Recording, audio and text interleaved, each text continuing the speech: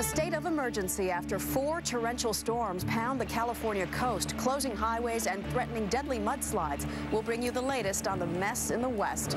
As the GOP's newest star arrives in Washington, Democrats worry the health care reform plan could be dead on arrival. I don't think it's possible to pass the Senate bill in the House. We'll ask former party chairman Howard Dean what's next.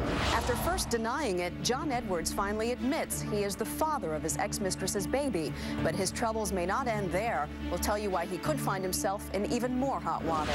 And Toyota recalls 2 million more cars, saying the accelerators can get stuck. We'll tell you what you need to know to stay safe. Early this Friday morning, January 22nd, 2010.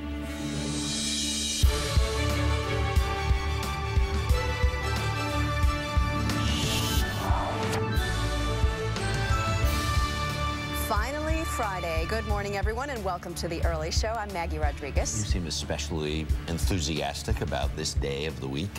Well, I got some good news yesterday, yes. if I may be honest. All right. I'm having a boy.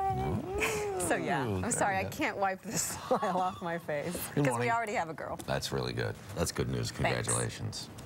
Go ahead. I'm Harry Smith, and we can go on. Yes, and we should get to the important news this morning. And the big story is out west, where unfortunately the weekend is off to a bad start. They are getting hammered once again. After its 4th storm in a week, a state of emergency has been declared across parts of California, thanks to flooding there and now the fear of mudslides. Dave Price is in La Cañada Flint Ridge, which is just north of Los Angeles, with the latest. Good morning, Dave. Here's Maggie. Thanks, Harry. Former Democratic presidential candidate John Edwards is in Haiti this morning, leaving behind a personal mess here at home.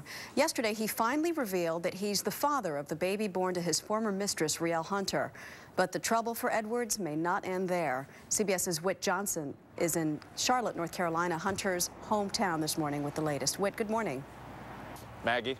Whit Johnson in Charlotte for us this morning. Thanks, Whit.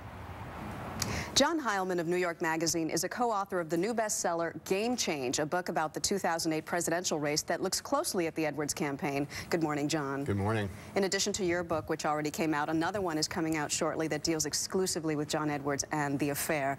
Do you think that he finally admitted to being the father of this child to get ahead of that book? I think that certainly was part of it, and I think he was under some pressure from Elizabeth Edwards to do this. I think both because she thought it was the right thing to do for him to admit that he was the father of the child, but I also think that there was an additional publicity consideration. Rielle Hunter, his mistress and the mother of the child, was engaged in a child support lawsuit against Edwards that was about to come to open court. And I think both of the Edwardses thought that there would be damaging information, even more damaging information that's already been out, and they didn't want to see that come out in open court and wanted to shut it down before that happened. Because there have been some damaging leaks from the book that's going to come out by Andrew Young, including claims that Edwards had planned to fake a paternity test. Who is Andrew Young? Well, Andrew Young was the ultimate Edwards factotum. He was basically had done a lot of menial tasks for John Edwards for a long time.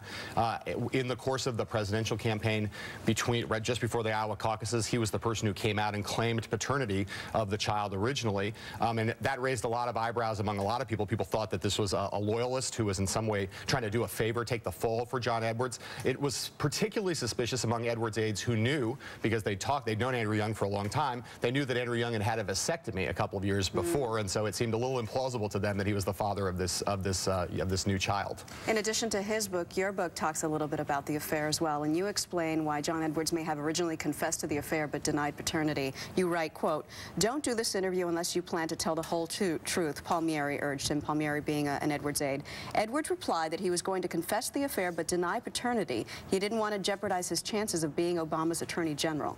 So he really thought he had a political chance even after the affair came out? That was in the summer of 2008, just before the Democratic convention, and Edwards both thought that he possibly had a role in the future Obama administration, also wanted to keep his primetime speaking role at the Democratic convention. In our book, I think there's a fair amount of kind of crazy behavior among the candidates in our book. There's nothing more delusional than the notion that John Edwards, having fathered this child, would somehow end up being the Attorney General of the United States. Something else I found interesting in your book is that you debunk the image that was portrayed of Elizabeth Edwards. It's sort of St. Elizabeth. Yeah, I mean, Elizabeth Edwards is obviously a really sympathetic figure. She lost a son to a car crash. She had suffered 2 bouts of cancer, and her husband had done some pretty horrible things to her. At the same time, one of the things that Mark Halpern and I, my co-author, found was that universally among Edwards aides, there was a different picture of Elizabeth Edwards, and these people would say to us that there was no one in American life for whom the gap between the public image and the private reality was so great. She was a very difficult woman to deal with for both her husband and for all of the people around them.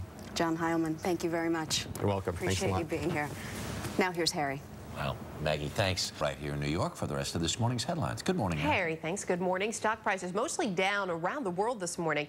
That decline being led by financial stocks, which fell sharply on Wall Street yesterday after President Obama announced a plan to tighten the rules for big banks. CBS News national correspondent Jeff Glor is at the New York Stock Exchange this morning with more on that. Jeff, good morning. Hey, Erica, good morning to you. This plan would be a bit of a throwback to the days before deregulation, and it would sharply limit the size and scope of banks.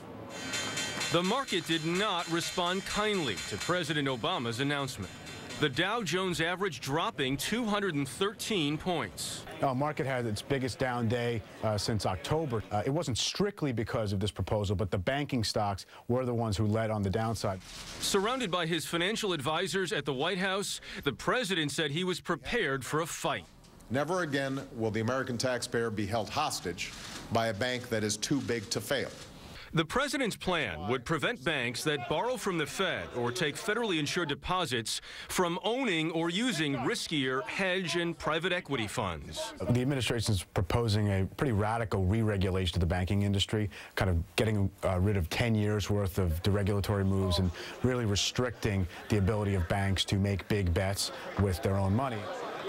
Worth noting that the president split with the ideas of 2 high-profile members of his economic team on this issue, Tim Geithner and Larry Summers, instead embracing the vision of former Fed Chairman Paul Volcker.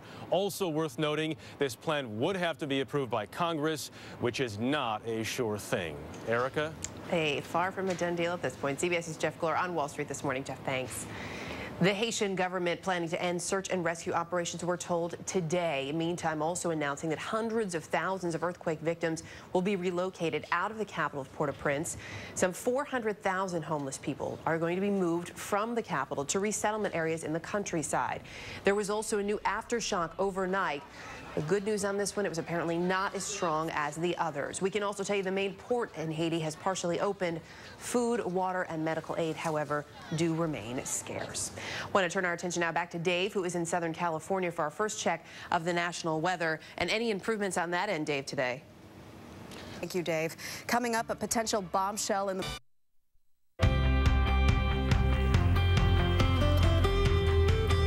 Welcome back to the early show on this Friday morning. It's kind of warm here today. It's like 40-some degrees. I'm liking it. Is that good? Yep.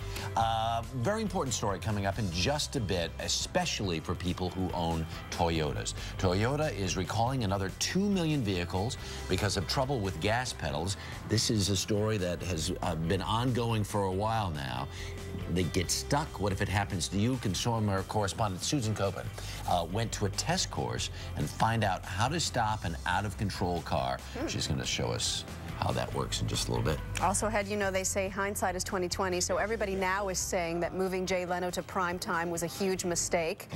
Right? But so many other decisions that seemed like good ideas at the time turned out to be some of the worst TV network blunders in history, and we're going to look back on those this morning. But first, former police sergeant Drew Peterson will be back in an Illinois courtroom this morning, one day after hearing testimony that could be a bombshell in the upcoming trial for the murder of his wife.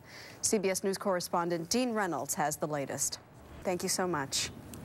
Thank you. We want to stay in Southern California, where Dave is watching the storms and the mudslides. He joins us again. Good morning.